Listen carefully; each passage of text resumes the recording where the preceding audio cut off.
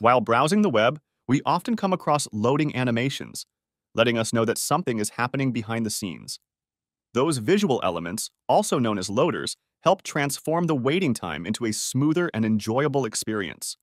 In this video, we are rolling up our sleeves to dive into the nuts and bolts of crafting a colorful CSS loader that pulses like audio waves.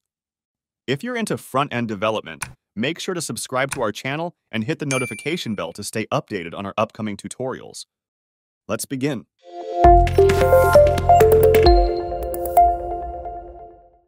All right, before we dive into the code, let us set the stage. We have a simple container for the loader, inside which we have 5 child elements, each representing a bar. And the CSS file is already prepped with the basic styles for the page setup. So, without wasting time, let's get to work on creating today's CSS loader. First things first, we define our loader class as a flex container with the justify content and align items both set to keep the loader perfectly centered.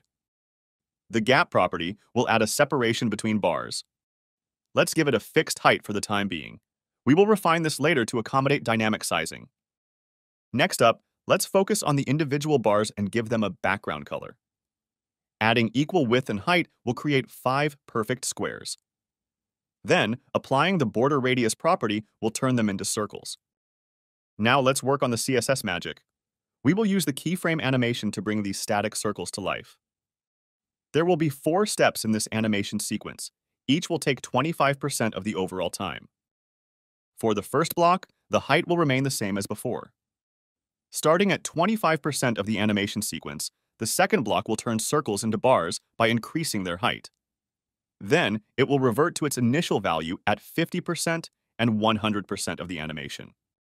The animation will run infinitely while taking 2 seconds to complete a full cycle. Now, let's spice things up. In addition to adjusting the height, we will play with the background colors. The first state will retain the background as is. Then, it will transition into bright and shiny colors in the second and third states. Finally, the last state will reset to the initial setup.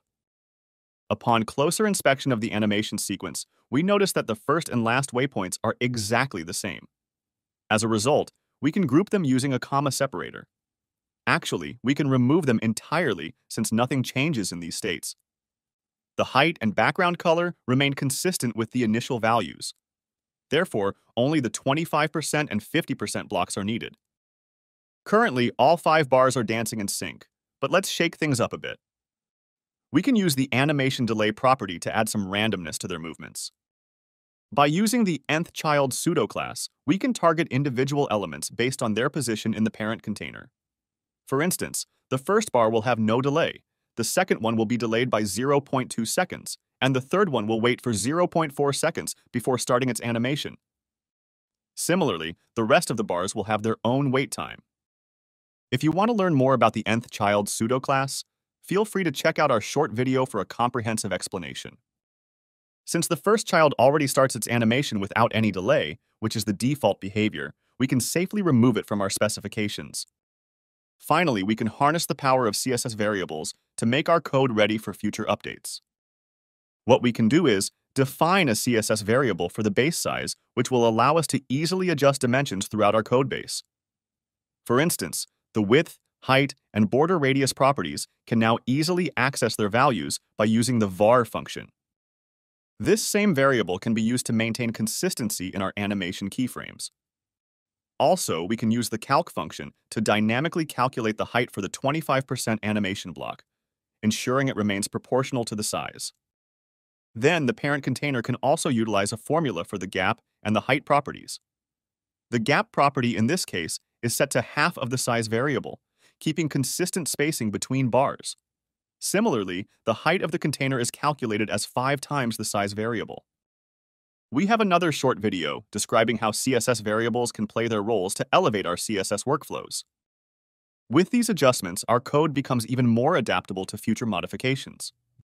We can simply update the size variable, and everything else will adjust automatically. To sum up, we have taken a deep dive into creating a dynamic CSS loader that not only enhances user experience, but also showcases the power of CSS variables and keyframe animations. Remember, experimentation is key to mastering front-end development, so don't hesitate to play with the code at the link provided in the description. Subscribe to our channel and be sure to check out our other videos to continue expanding your front-end development skills. Thank you for joining us on this journey. See you the next time.